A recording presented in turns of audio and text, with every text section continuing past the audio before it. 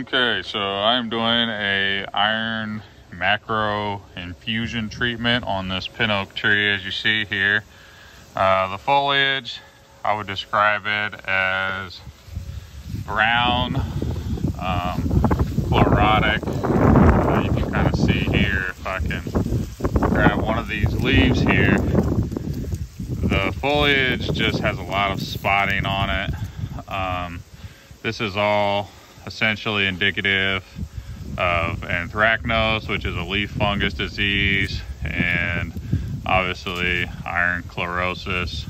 So it looks like we got a little bit of shot hull leaf miner insect damage on there. So these trees can really be challenged because of how tall they are, to have like insecticide sprays or fungicide sprays on them. Most people don't do them, but there's cases like this one where this iron macro infusion treatment can be the best option for the tree. So essentially what's happening here is I have my my pump here. This actually turns this way, and you can pump this down and pump the pressure through the lines.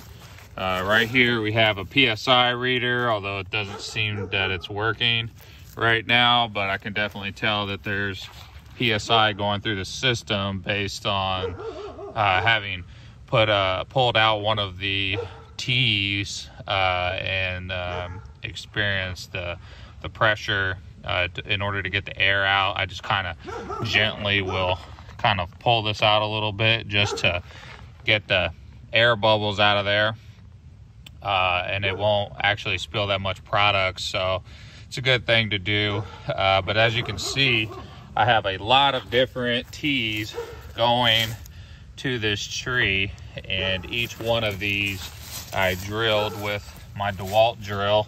And from what I'm experiencing about these types of treatments, these are best done when the tree has, or at the lower parts of the tree. So I dug this out before previously for this client because we had some similar types of treatments, probably a systemic soil treatment on this tree.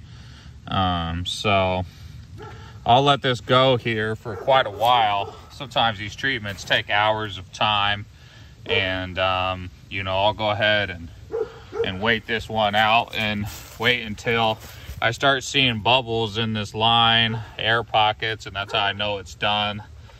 This particular tree probably had around about 15 packets of iron put into this container here, and then about a gallon to a gallon and a half of water for this treatment. And these treatments are supposed to be the best treatments there are for pin oak trees here in Indiana, and for iron chlorosis on pin oak trees. So if you're interested in getting this system, they sell it online, and I think it would be definitely good for your pin oak trees for sure. All right, well, that's it, and thank you, and have a good day.